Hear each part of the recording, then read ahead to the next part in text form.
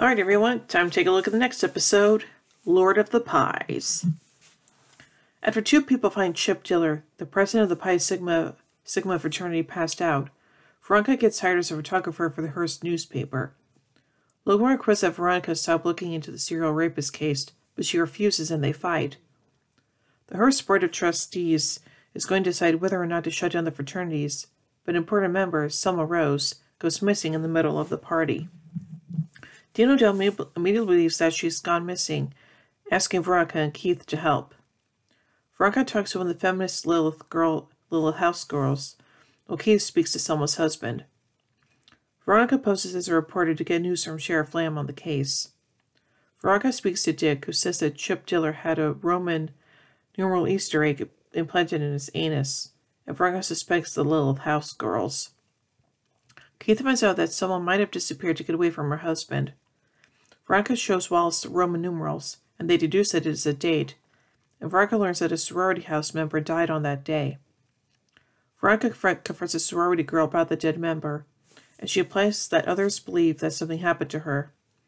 After finding out that leaving her husband after 10 years would be beneficial to Selma, Veronica and Keith break into the Roses' house and find Selma on the couch. Selma tells the pair why she has disappeared.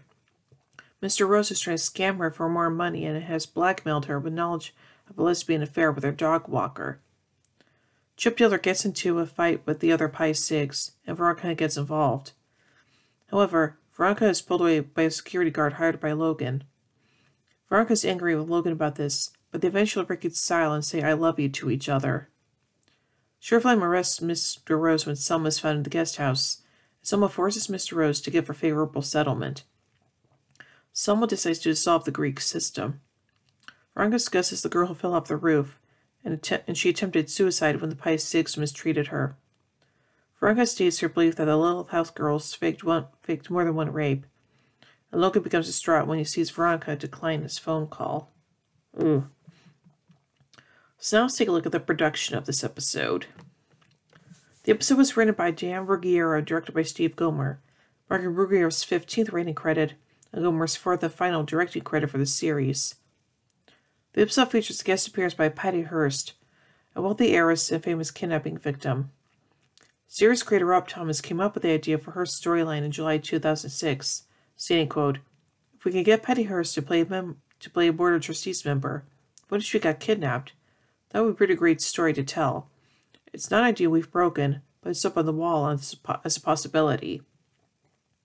Hearst recently appeared on single episode parts of Boston Common and Son of the Beach. Due to miscommunication between Thomas Hearst and her agent, Hearst was booked for Veronica Mars before she knew about the guest role, with Thomas telling TV Guide that she was playing a character similar to herself. Hearst described reacting to the casting news, quote, "I was on the computer one day and read that I was going to be on Veronica Mars." Rob Thomas was giving an interview and happily saying, "Oh yes, I'm very excited." After hearing this news, Hearst contacted her agent and jokingly asked her when the agent was planning on telling her that she would be appearing on the show.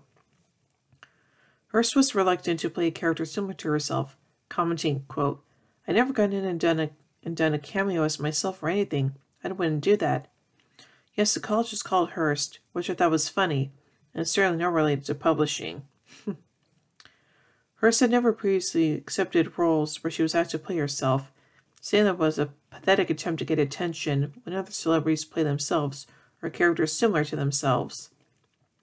Hearst had heard of Veronica Mars and seen several episodes prior to her appearance. Nevertheless, she's only had talked to Thomas about the series and her character before agreeing to guest star, commenting that she discovered that the character's background was not extremely similar to her own life, as, quote, "Someone's situation is nothing like anything I've had to deal with." When reading the script for the first time, Hearst was amused by the fact that her character was the heiress to the Hearst Mart fortune, comparing it to Walmart. She stated, quote, "When I read that in the script, I burst out laughing. It was like a spit take kind of thing. I almost fell over." When asked whether the character would become a recurring one, she responded that the idea had not come in discussions with the crew. However, she stated that she would accept if given the opportunity, and she particularly enjoyed working with Kristen Bell, Enrico Colantoni, and Ed Begley Jr.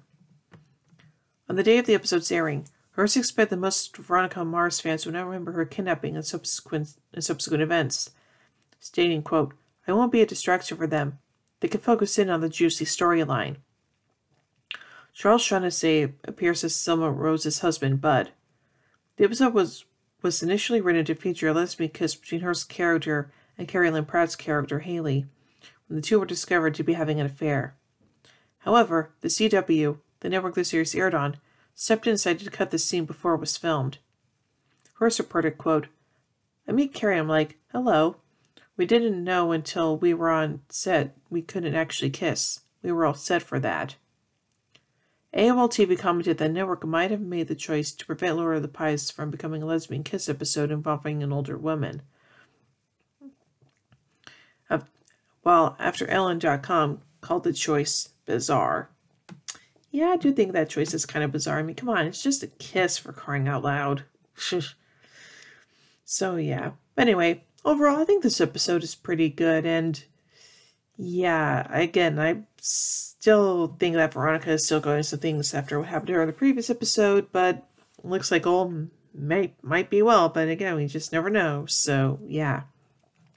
So overall, I give Lord of the Pies 4 marshmallows out of 5. Anyway, tune in a bit as we take a look at the final episode of the day, Spit and Eggs. So, until then, remember everyone, the game's afoot.